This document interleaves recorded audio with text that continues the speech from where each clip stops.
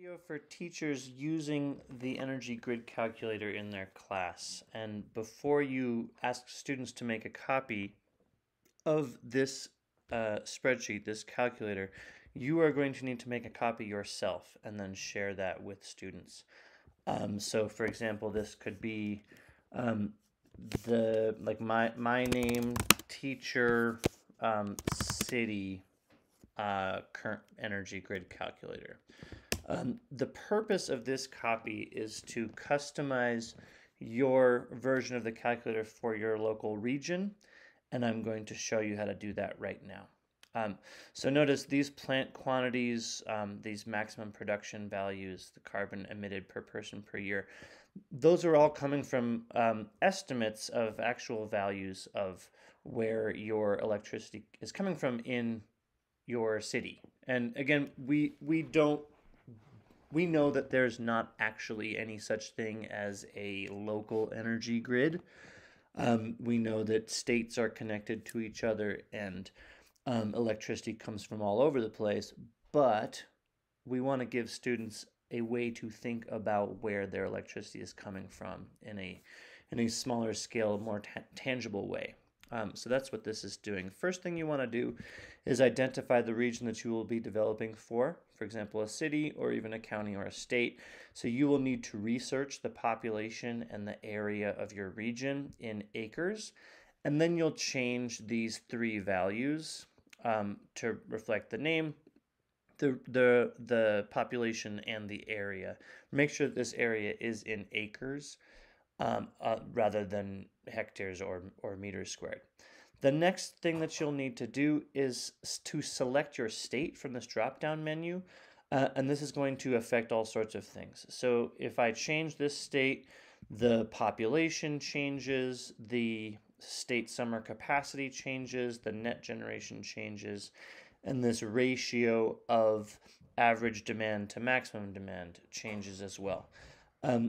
This is all pulling from this state data table, and it's possible that these numbers will be outdated when you're using the calculator, so you may want to change some things in a more customized way, but this will at least get you started. You can then look through your state's energy profile, and if you notice anything that is especially outdated or that you know is wrong, you can change it here. So for example, in Colorado, we are moving away from coal rather rapidly, and the number of coal plants, the percentage of coal usage was higher than 12.5 on the data that I pulled. So I reduced the percentage to what it is currently, and I reduced the number of plants to something that is scaled to the population of Denver.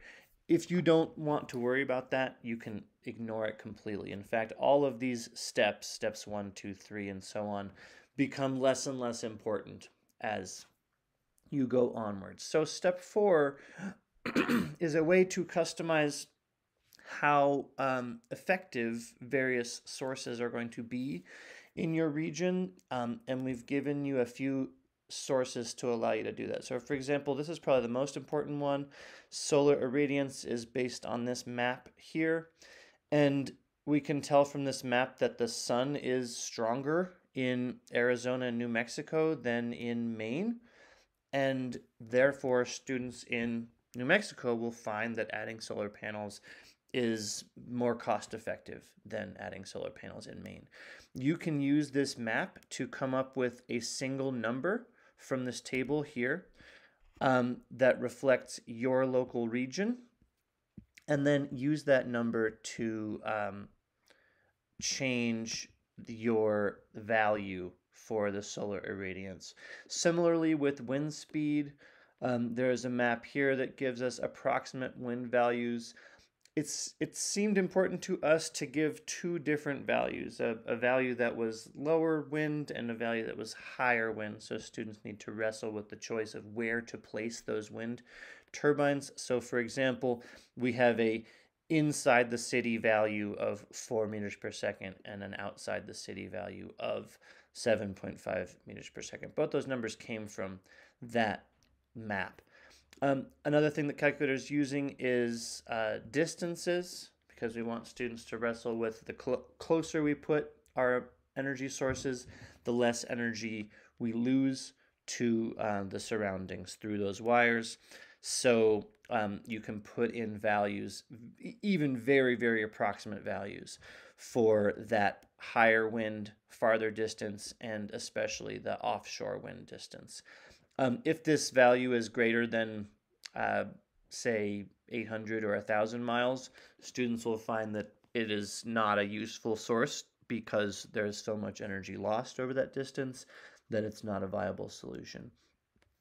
Other values you may want to play around with, hydropower and geothermal are both very site-specific, and there may be some areas near you that are potential areas to install a hydroelectric dam or a geothermal plant.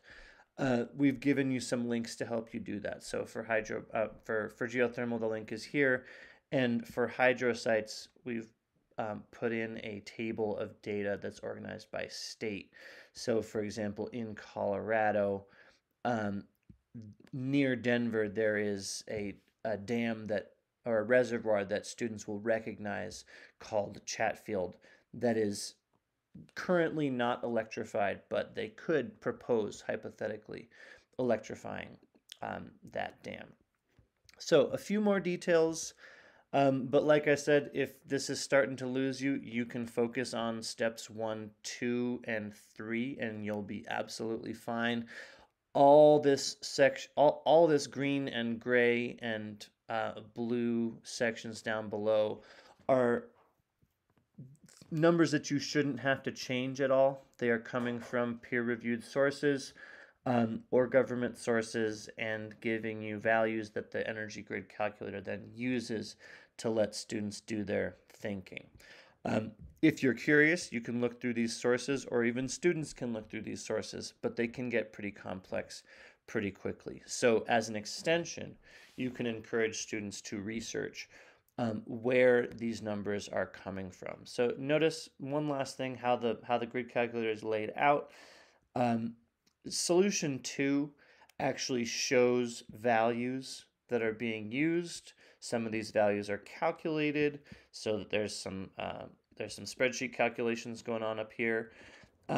But the first tab tries to make those values harder to see so that students don't feel overwhelmed by seeing too many numbers at once. Last thing, if you do have questions or concerns or anything that you'd encourage us to update, there will be an email address here to contact. We've left it blank because that contact information might change, but if you'd like to reach out, you can use this email.